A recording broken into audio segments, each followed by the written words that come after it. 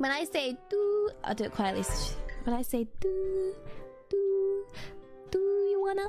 When I say that, that's her like trigger, because for some reason I didn't just teach her the word walk. I taught her the whole sentence of do you wanna go out? Do you wanna go on a walk? Do you wanna go outside?